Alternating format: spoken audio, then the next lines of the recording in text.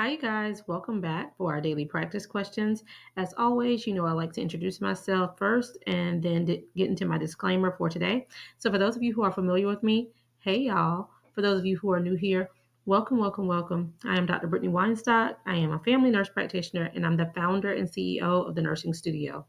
I provide resources, tools, review courses, review videos, review books, and one on one sessions to assist nurses as well as nurse practitioners with success on their boards as well as in practice. I've been doing this since 2015, assisting nurses and nurse practitioners internationally with exam success.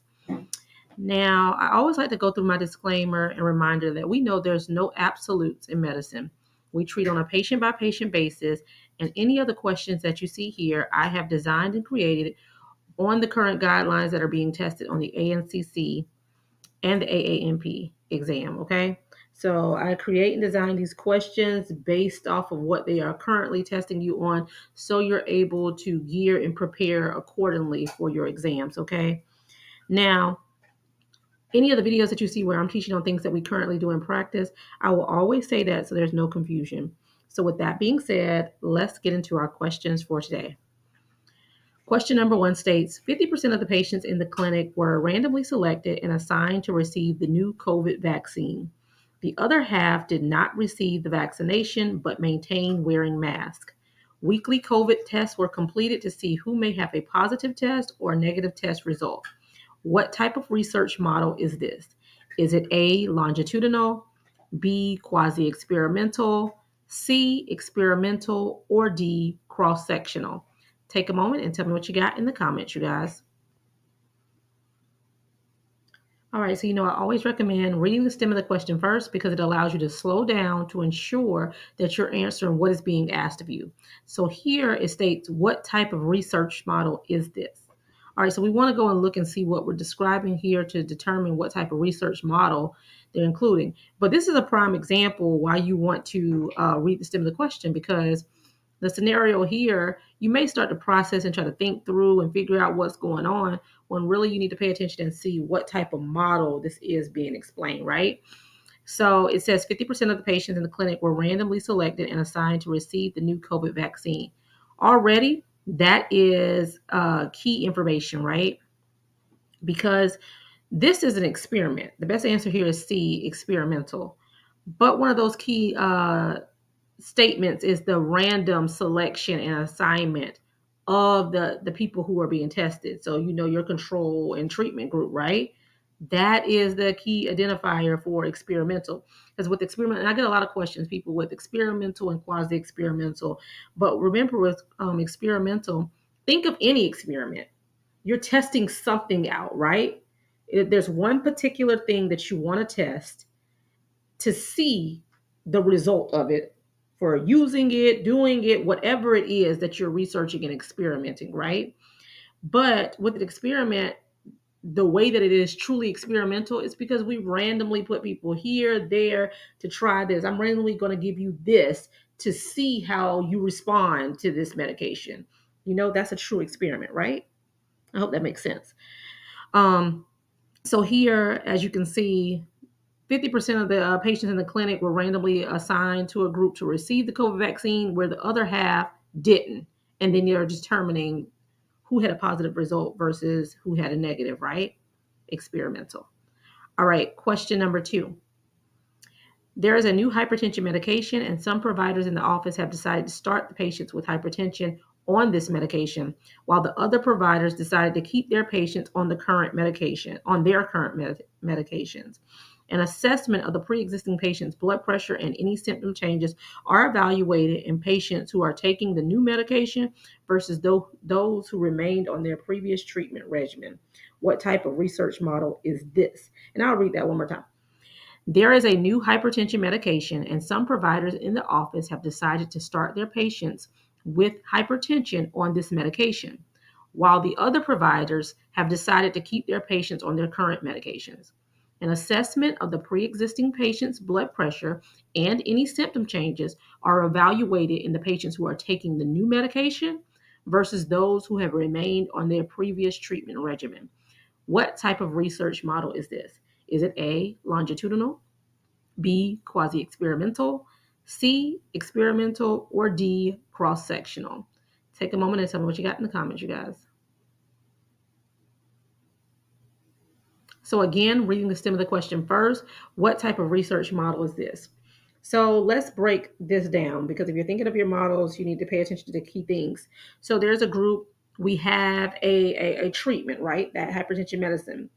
And we're not randomly assigning. There are people who have, it was non-random, right? Hey, you decided you wanted to use this for your hypertension patients. Hey, you decided that you're not. You're going to keep your patients on what they previously were being treated on. And then we're just evaluating the changes on those who are taking the new medicine versus those who remained on their current things, right? So this is what? B, quasi-experimental. Because what is quasi-experimental? And this is the thing when I do one-on-one sessions and we're preparing for the non-clinical portion, because non-clinical is over 60% of the ANCC exam, right? So you can get it in different scenarios. You can get straightforward definitions, you can get drag and drop, and you can get big fluffy scenarios like this, because as I always say, with non-clinical material, meaning those professional topics, those research, your Medicare, your ethics, right? There's no workaround. These are terms. You got to know it. There's no different way around it. So when they give it to you in a scenario, it's going to be wordy. It's going to be fluffy. And you're going to have to slow down and really identify what they are saying here, right? So here, just realize that, hey, we are researching a particular treatment here, right? And we are not randomly assigning these. These are people who have decided to be in this group, or who have decided to opt out, right? And so this is considered quasi-experimental. Quasi, what does quasi mean? Y'all know I always say, let's break down your midterms when you are struggling to identify something, but quasi actually means like resembling something. So it's resembling an experiment, because we're still testing to see something, right? And we're testing two separate groups to identify a um, a result, I should say, a result. But with experiment, we randomly assign them to see how this particular thing results. Whereas with quasi experimental, it's similar, but we do not randomly assign. Okay. Um, Also, with quasi experimental, we typically are going back and looking at the results and evaluating those from pre-existing groups. Okay. So like in this scenario, the pre-existing patients' blood pressures and symptom changes, because all of these patients already were pre-existing. We have things on them that we can look back at to evaluate that compared to this new experiment, right? So be quasi-experimental. Typically, when you see a scenario for experimental, it's going to be a random assignment and we're testing something. We have a control group and the treatment group we're testing, right? Then we also have quasi-experimental that resembles an experiment. So we're testing something, but we're not randomly assigning them to it, okay? And then lastly, question number 3, what is the strongest research model? Is it A, a randomized control trial, B, a cohort study, C, systematic review, or D, case series? Take a moment and tell me what you got in the comments, you guys. This is simply based off of the research hierarchy pyramid, and I can't express this enough, but you need to know what it is and know what goes into those orders, and that's how you're going to be able to determine strongest versus weakest. And C is the best answer for this. The systematic review is at the top of the pyramid, okay?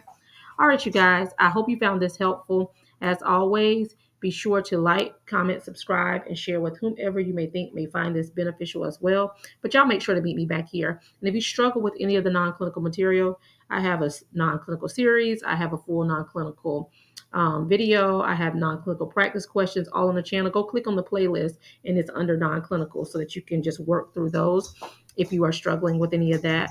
And if you need any of the resources that I offer, feel free to reach out to the Nursing Studio at 803-400-6864. You can also shoot a text message to this number or shoot us an email at thenursingstudio, the number 1 at gmail.com. The resources that I offer are my review book, either the ebook or paperback option is both linked in the bio of this channel. It is designed for family and adult Gero. It is broken down by system. There are interactive sections per system, as well as practice questions, rationales at the end of the book. There is a self-paced independent review designed for family and adult Gero, also linked in the bio of this channel. Upcoming 5-week group review will be in September. Be on the lookout for the enrollment link for that if you're looking to join that. And then lastly, the one-on-one sessions. I offer these in 3 different tiers. Either you can book a session to cover 1 to 2 weaknesses at a time during the session. You can book an exam readiness assessment. Also, you can book the custom one-on-one plan, which is the most popular, where you are provided with a pretest. Based off of your pretest results, I gauge your strengths and weaknesses and design and structure a study plan based on the time that you are looking to allot to prepare for boards. I work alongside you during that period of time and then get you prepared for a successful exam day. Now, all of these things are so customized that I always say reach out to us either by phone or email so that we can gauge what you truly need, okay? But as always, y'all make sure y'all meet me back here. Happy studying. Bye, y'all.